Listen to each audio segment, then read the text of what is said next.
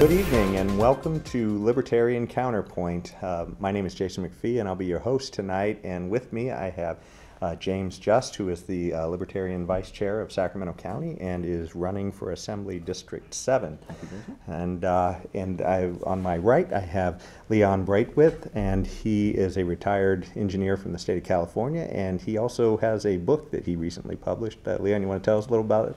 Yes, the name of the book is Bearing False Witness. It's a re-evaluation of Christian teachings. I was raised Roman Catholic, but I've always had problems with some of the teachings of the church. So I spent some time looking at some of what is written in the Bible and some of what is taught in the church, and I came up with what I believe is a different way of looking at our life here on earth and our life in the afterlife, if there is such a thing. And that is what I was trying to resolve for some of the conflicts I've had since I was a child. And that's what my book is about. Sounds interesting. Yeah. Well, maybe there's wisdom in there that could help us understanding the current primary fiascos that are going on. You need some heavily interference to understand this. As well, right now, for those of you, I know this show may be taped at the moment, so we may not be exactly on the day, but currently we've had the Democrats, they believed that Joe Biden was the anointed one, and he is flatlined essentially in the first few of these.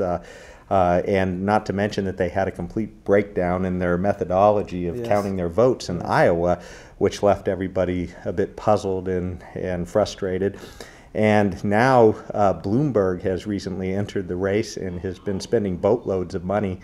And they just had their first debate where they included Bloomberg and had even altered their rules to include him. Yes. It's funny because they weren't allowing that before, but because he spent a lot of money and gave a lot of money to some Democrat causes, they've altered the rules for him, and then he literally got hammered last night in the primaries. And so, James, did you have any thoughts on what's going on? Yeah, well, I didn't catch the debates last night, but I heard that they did kind of an epic takedown of Michael Bloomberg. I heard it was kind of vicious. I'm kind of glad I didn't see it. I don't, it's kind of things you don't like to watch that kind of a train. I personally don't like to watch train wrecks, and so, but yeah, this whole thing, as a party official, this whole kind of primary process that the Democrats are going through is mind-boggling to me. It's like, you're trying to, Trump is corrupt and he's unethical and honest and all those kind of things.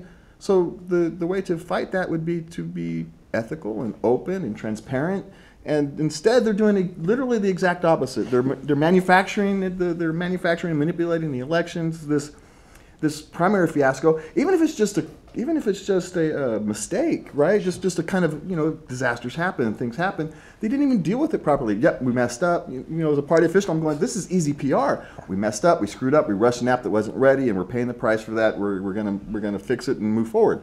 And you just move forward. But they've kind of blamed the Russians and all kinds of stuff. I don't know. They've kind of lost their way. Well, it's funny too, because I haven't been able to get past the fact that with all of the baggage Trump has, you would think all you need to do to be able to really put a good challenge to him is to just not be crazy, and it seems to be beyond Team beyond their capability. It's totally beyond their capability. Now, I wouldn't say Joe Biden has flatlined. Okay, I think Joe Biden is heading south quickly. But this whole thing about the fiasco in Iowa. What is amazing to me, and this is not my original thought here, is these people cannot even count their votes, but they want to manage our health care. This is unbelievable to me, that there are people in this country who are seriously thinking that these people could do a better job than the free market could in giving them health care and health insurance and all these things that we need to have that kind of service. So it's just ridiculous to me. Well, and what strikes me about that too, is that the people on Team Blue have been absolutely upside down and beside themselves about Trump being elected for the last 3 years. They haven't been able to rest, like you say, it's Russia, it's one thing or another, there's something.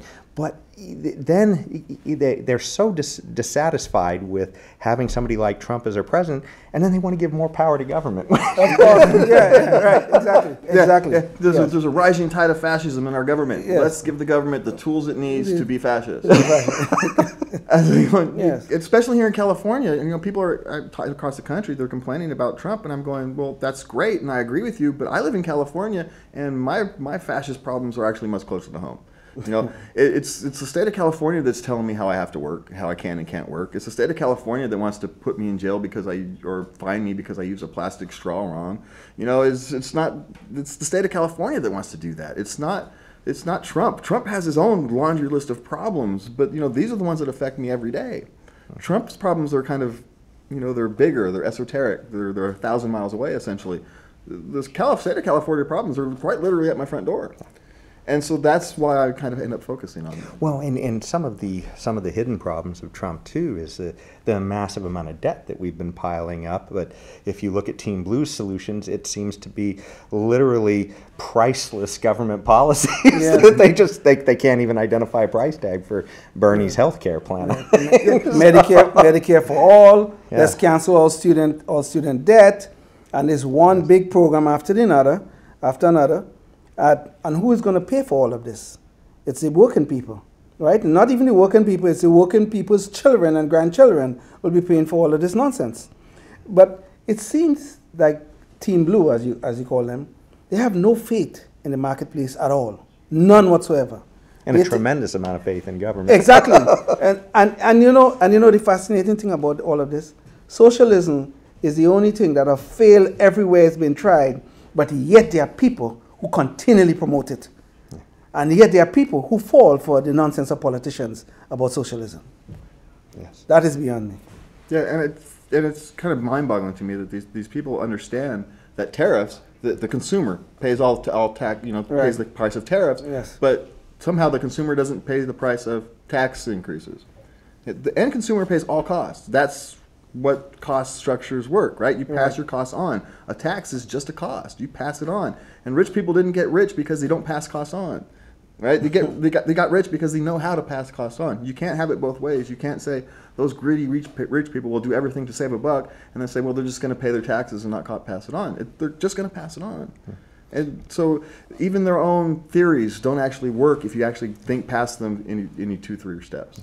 Well, one of the things too that this brings up for me is that maybe this year we've got a little bit of hope with the Libertarian crop that's coming up. We have Lincoln Chafee is now running in the Libertarian primaries, and he has been a governor and a senator, so maybe he brings some gravitas to the situation. I know they have some other interesting candidates running as well.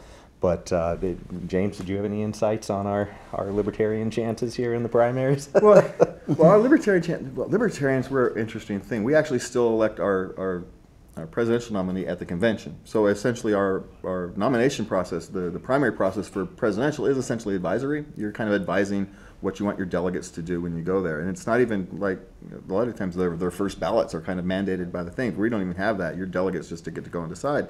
But we're still small enough where that's actually a reasonable thing to do. We're not like the big, huge national parties now where you kind of have to do it the way they do. And then they interject these things. But for the Libertarians, I haven't actually decided who I'm going to support. I kind of decided that, there's only one of the presidential candidates that I can't support. So I'm just going to support whoever we actually nominate and kind of work for them. Because for us, it's more about promoting our philosophy and promoting the fact that we have a different way of moving forward. The chances of us winning a presidential election are slim to none. I mean, so it's not going to happen. But we can use it to help the people down ballots, people like myself.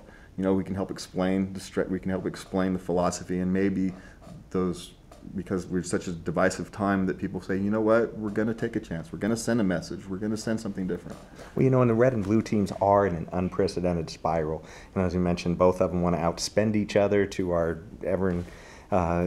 detriment down the road. In fact, it's funny if you take the time to look up a graph of our debt to GDP. That's our gross domestic product, and you'll see that we are literally beyond levels that we had after World War II. In World War II, we were literally trying to stop the worst, shadow of dictatorship from creeping over the world that we've really ever known. And we had something to show for that. Now it's, what do we have to show except for a bunch of people asking for more free stuff? Exactly. Exactly. Yeah, and not even fixing the problems, right? It's not. They're not actually, even like student loan debt. Okay, we're going to forgive student loan debt, but are we going to actually do something about why college is so expensive before we do that? If you're gonna do something about student loan debt, okay, fine. Maybe we need to, maybe not. But can we at least, before we do that, can we tackle the problem of the cost, so that we're not spending so much dang money. But I don't think we should be doing anything about student loan debt. These are people who freely chose to engage in this and taking the debt from wherever they got the loans, and then they should be responsible to pay it back. Well, that's what I did. When I went to college, that's what I did. Why? Well, if they're going to pay me back for what I did, then maybe I might agree. But if you're not going to pay me back, or not going to pay back all the people or parents, for instance, I'm a parent of two boys who I got through college. And I had loans and everything to do it and that kind of stuff. So they're going to forgive everybody else. So what about me? Yeah. What about me? And what about those who didn't take on online debt, who worked and worked very hard to minimize their costs, or took on the minimum amount of debt? And you got the other people who took on $40K of debt for partying, right? I was listening to a guy on a podcaster, and he said he spent $40,000 of student loan debt essentially to party. Right. Yeah. And so those guys shouldn't have their debt taken. But there's also an argument that a lot of the student loan debt is actually a fraud, where the education system and these universities have engaged in fraud. And so the solution is to allow these students to sue these schools. Well, part of the issue too is that we've gone away from markets with respect to education. We have this huge distortion of government money in the form of guaranteed loans that people can get in order to go. They've been told the message that hammered through government education that it doesn't matter what you do, just go get a college degree. It really doesn't matter, just follow your dreams. And unfortunately, a lot of people's dreams are taking them into an awful lot of debt. and then they find out that there's not a lot of market demand for their dream after they get that degree.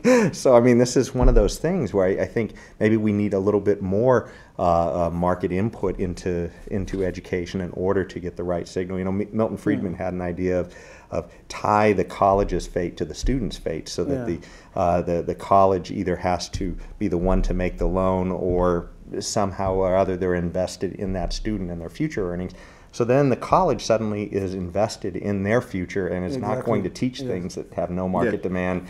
The college should be on the hook for that loan, not taxpayers. So the college is the one making sure they're not overspending. The college is the one making sure that is actually useful education, and not taxpayers who have no way of actually doing that. And you just alluded to the point of students coming out with this nice fancy degree and they can't find work. It's the kind of education that these kids are getting in school today. You're talking about some, this kind of study and that kind of study, Asian American study, African American study, this kind of stuff. Those things are fine as historical things, but what are they? Do they have any market value? Yeah. That is the issue. And there are many colleges teaching these things. We are proud. We proudly have these programs for our great students. But then they can't find jobs. What are they going to do with the debt they've acquired to go to your school? Well, sadly, they end up in marketing, and that's how you end up with all this woke marketing and all these companies that kind of end up going broke, and their marketing campaigns going broke, because they have people who have a distorted view of the world, because all they've done is gone through college and gone through these ethnic studies, these various studies programs that don't actually give them a well-rounded education. It gives them a focused education. And it's fine. These things are actually important to do, but having your whole education focused on that is probably a mistake. Absolutely. Well, now moving along from some of the issues of the primaries, wanted to touch on a few issues of Trump and in his leadership. One of the things recently that's been in the news is he had inserted himself into Roger Stone's sentencing prescriptions, the recommendations that prosecutors had given after he'd been found guilty. And even more recently, he's also commuted and pardoned some different people. Blagojevich, I guess, yes, from Illinois, former governor, yes, was essentially trying to sell Barack Obama's Senate yes, seat, yes, yes, among other things. Yes. And so, you know, but this brings up the question: is this an example of executive corruption, or is there any sense to it?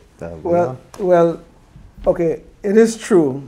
I mean, Donald Trump said that he is the chief law enforcement officer of the land, which is absolutely true, and he does have a right to intervene in any case that he wish to do so in. However, our traditions have been for the White House to keep itself separated from the Justice Department, even though they are both in the executive branch of government. So when Trump inserts himself into these cases, especially cases involving people that he'd been associated with, like Roger Stone, it does give the appearance of something unethical is going on.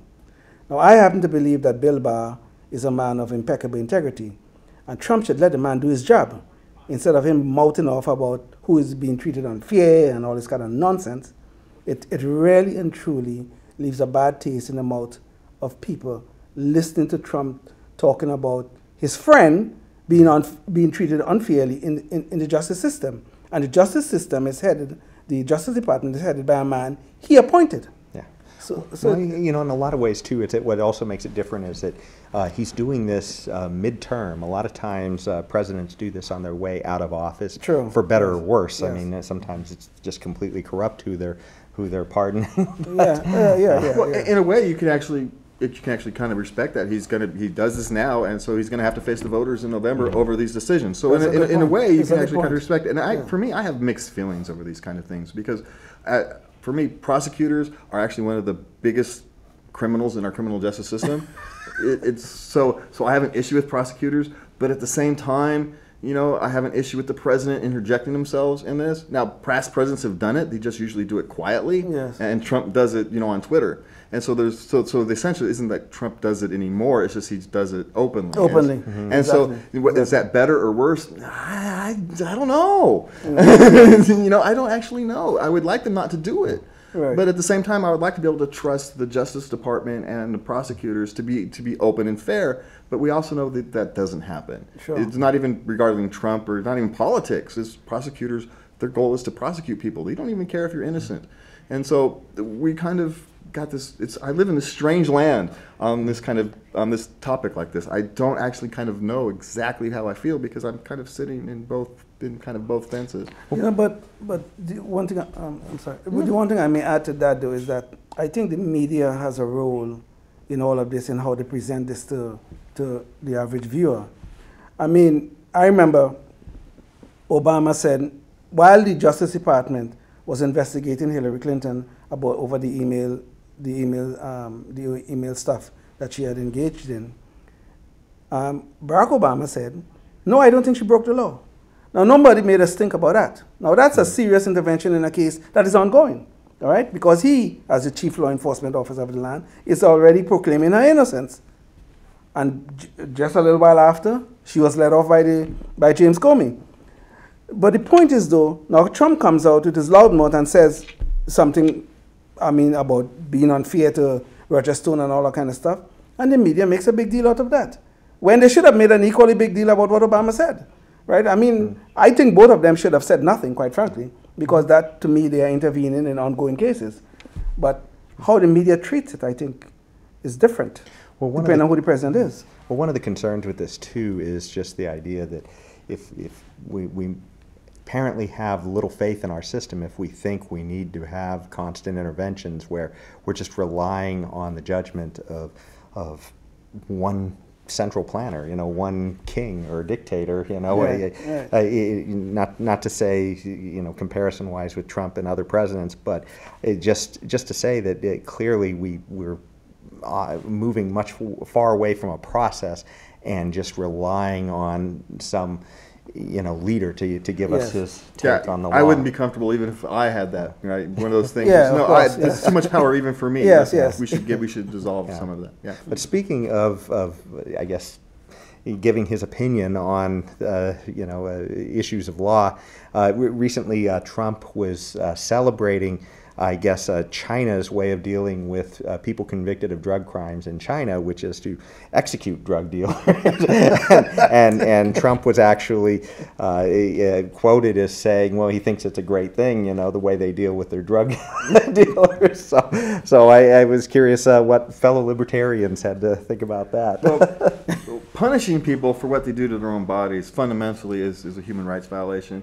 But with Trump, it's always hard to know exactly what the heck he's talking about or what he's actually referring to. Does he even know what they actually do with the, that's the open question. Does Trump, is he just spouting off? Someone asks him a question. He says, oh yeah, they're great. And so what did he do? I think in this case he knew it was capital punishment.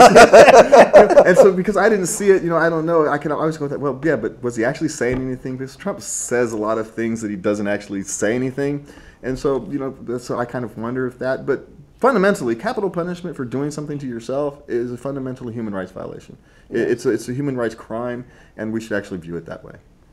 About Donald Trump in particular, I really believe Trump says things just to stay in the news, okay? Seriously. Sometimes I don't think he even believes what he's saying, but he just wants to stay in the news because this is how he got elected, and this is how I think he will get reelected. He just wants to stay in the news. So, about this thing about celebrating China's. If you want to take that on a serious note, I think it's quite ridiculous that an American president will ever think that this is something good. Okay, we live in a country where we're supposed to have a bunch of individual rights, and they are codified in our Constitution. And an American president celebrating something so barbaric, I think is beyond me. All right, so. Well, speaking of China and how they deal with rights to people, the coronavirus is something that continues to stir the news, and of course that springs out of China. Yes. But recently there's been some quarantines of cruise ships, yes, and a lot of concern. The death toll now, I checked today, and it's well over 2,000 people have succumbed to it, including one of the initial doctors who identified the problem. Yes. And so I guess this brings up a fundamental question to me about what it means to be a libertarian, and should a disease come to our shores. And right now, 2,000, it's less than the common flu, but just to put it in perspective. But if it does happen to be some kind of a pandemic, how should libertarians feel about things like quarantines? Yeah, well, the coronavirus itself it's actually less deadly than the actual average flu virus. If you look at the death rates is actually lower. The difference between the flu virus and the coronavirus is the coronavirus lives longer in the wild, so to speak, so it's easier to transfer. And so that's actually the real danger. But quarantines actually aren't going to really solve that problem. And it's so hard for me to trust the information coming out of China, because it's coming out of China. I don't trust information coming out of Washington, so I'm not going to trust the information coming out of Beijing. And so is it 2,000 or is it 20,000 or is it 200?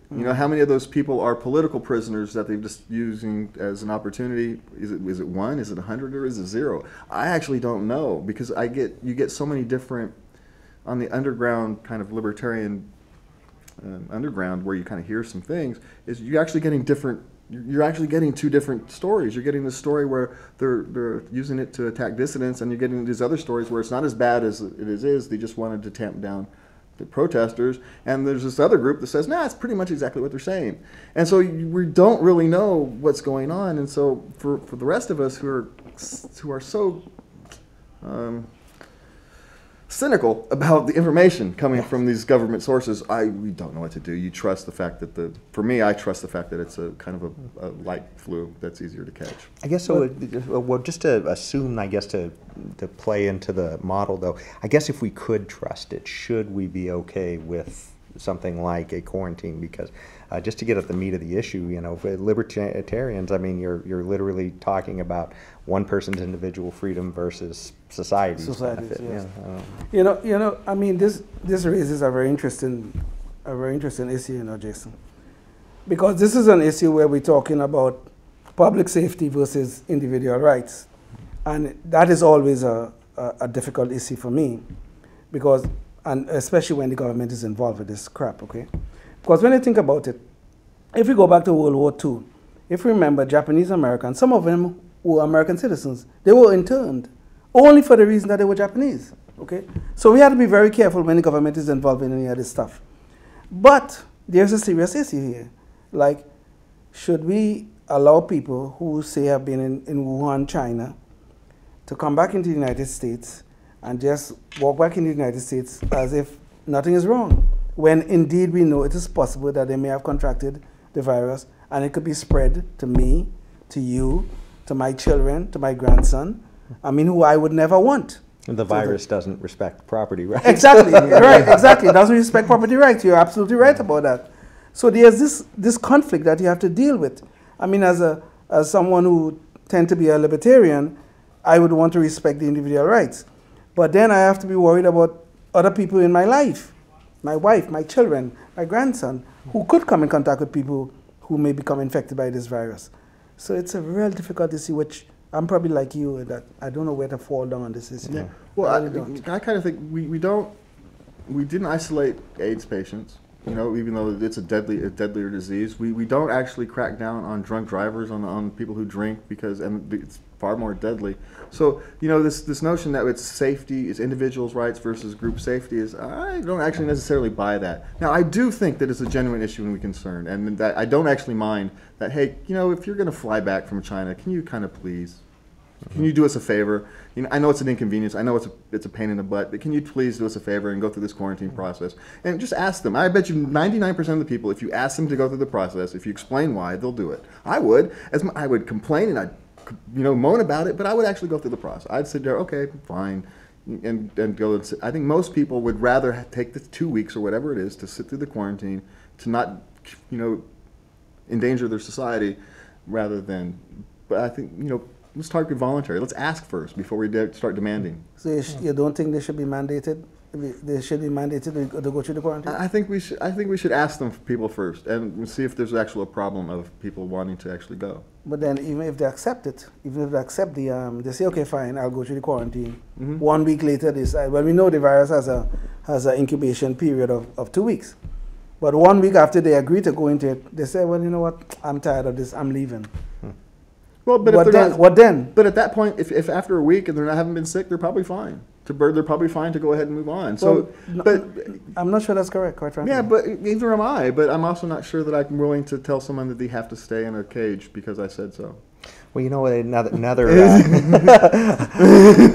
you know, this issue is highly related to science and the information we trust from government. Another topic I wanted to touch real quick before we run out of time is the issue of trans females competing in female athletics. And recently there's been a court challenge to that in Connecticut. Yes. But ACLU thinks that we should allow them.